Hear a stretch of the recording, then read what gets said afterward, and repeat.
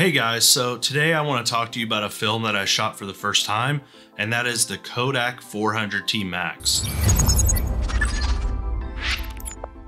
It's a black and white film, and this is the first time I have shot with this film, as I just picked up my Nikon F4 just a few months ago, and everything I've put through it so far is just the film that Walmart carries, which is a color 400 film.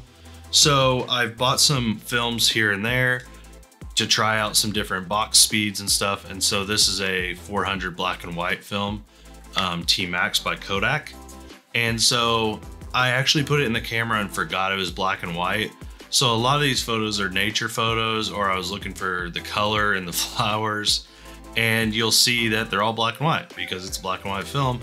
And so with that mistake, I do love these photos. A lot of them came out a lot more interesting than I thought they would, or just kind of open my eyes to how film is going to be when you shoot things. So I'm going to go through some of these photos and just talk about what they are and where I shot them. And yeah, so here we go. All right, so the first photo we have here is in front of Otto's Cafe. Across the street, I set it up on a tripod with my new trigger release that I bought, and I did a 10-second exposure as some cars went by, as you can see. And I just really love the neon lights in front of this building on the old cafe. And like I said before, I forgot it was a black and white film. So as I was going through and taking this photo, I was thinking of the colors of the neon and the colors of the building and the bricks and how it varies from the other bricks. The big building are red bricks and the cafe are more of a yellow brick. And then the neon lights are obviously not white, but I really like how this came out with the car streaking across the front. So I just really like how this one came out. And then I have another one out front of Otto's Cafe, and it's more of like right under the sign, right off the curb. And I shot this on a tripod as well. And it was like a 2-second exposure. As you can see, the leaves show a little bit of movement up by the neon light in front of the building. So I just really like how this one came out. The next one we have is a shot from Dripping Springs down in Oklahoma. And we were going to the waterfall, and there's a bridge to get to the main platform where you're like right up like 20 feet from the waterfall. And I liked how the trees and everything kind of framed up the waterfall in the back there. So this is one of my favorite photos from that trip. And like I said, I thought it was a color film. So I was expecting it to have more greens and the water's bluish and everything because it's like spring fed. But I really like how this came out. I feel like it's really contrasty, and the waterfall just kind of pops there in the middle despite all the other things that are going on. So. And then here we're looking at some flowers.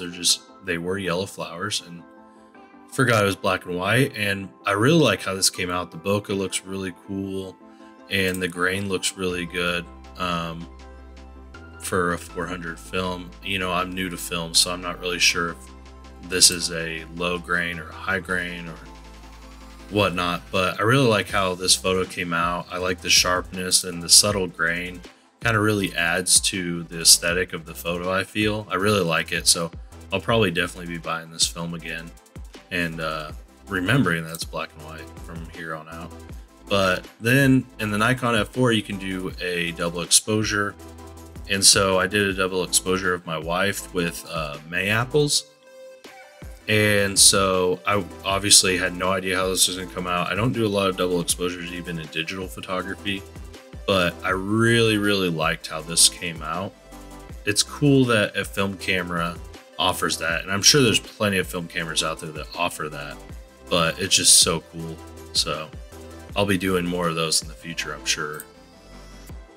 And then I had my wife take a photo of me. I just like this portrait. I like how the trees are kind of towering over me, and she's obviously shorter than me. That's given from the angle of her shooting up at me, but I really like how this came out. She framed it very well, and I like the bokeh and how the trees kind of tower over, and despite the harsh shadows on my face and stuff, I really like it. well, that's all the photos. So I appreciate you guys coming and watching. I'll be doing some more of these with different films. Soon I'll be shooting a 3200 box speed film, black and white, and I'll be attempting hopefully to shoot the Milky Way, or at least the stars. We will see. I picked up a trigger release recently, as you saw, and some of the photos in this mix were shot with that. And so I'm hopefully gonna get out somewhere dark enough to shoot some Milky Way shots on the film, and I'll be doing a video over that. So I'd appreciate if you guys would like and subscribe, and if you have any suggestions or questions, let me know in the comments. See you guys next time.